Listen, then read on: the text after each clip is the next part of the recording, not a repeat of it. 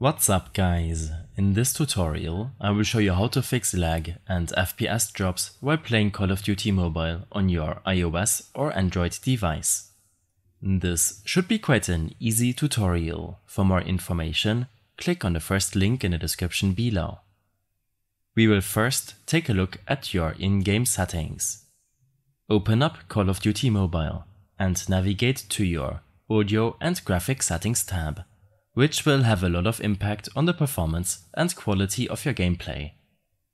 I will set these for a low to mid-end device, as it will in turn also reduce distractions generated by the game and will help you run Call of Duty Mobile smoothly on any mobile device you wish to use. In the Graphics tab, set the graphic quality setting to your available performance. In most cases, you will want to set this option to low or medium. For my iPhone 11 Pro Max, I will set this option to medium. Below, set the frame rate option to maximum. This will give you the highest possible FPS, which will in most cases be bottlenecked by your display's refresh rate. The graphic style option will have no impact on your performance, so set this according to your preference. In the Battle Royale settings section, disable depth of field, as well as the real-time shadows, water reflection, ragdoll, and anti-aliasing options. Some users also prefer to disable bloom.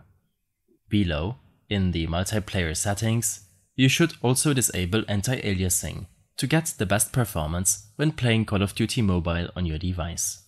The same settings apply for the Zombies mode. You can manually adjust your screen below. This is useful for users who have a notch on their device, where otherwise the game controls could be too close to the screen sides. Lastly, make sure to tap on Start Shader Preload. This will preload the game's shaders before joining a game, which will reduce lag and loading times. Make sure that you have a few minutes to spare, as this step can take some time to complete. After applying your changes, make sure to prevent other applications from running in the background, especially resource-intensive applications or apps that can use up your network connection can impact your Call of Duty mobile gaming experience. Next, open up your native settings application. On your iOS device, scroll down and tap on General. First, make sure that your iOS device is up to date. Select Software Update and make sure to download and install the latest update in case there's one available to you. Next, in your iPhone or iPad storage settings, you can preview how much storage you have left and how much each application is using up on your device. To increase your overall Call of Duty Mobile performance and reduce FPS drops, you will need enough available storage on your device.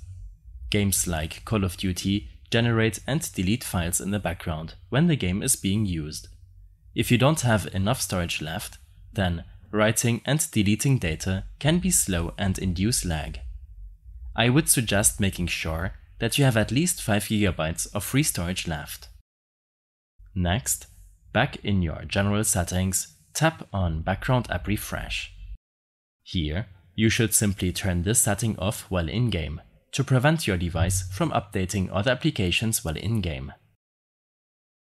The battery saver mode can also reduce your performance and induce FPS drops, so make sure that your device is charged and the battery saver mode is disabled while playing Call of Duty.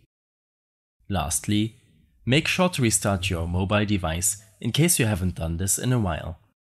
This will restart some services and processes and will increase your performance when playing Call of Duty Mobile.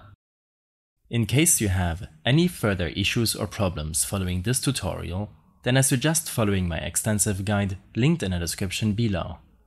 I hope this helped you out.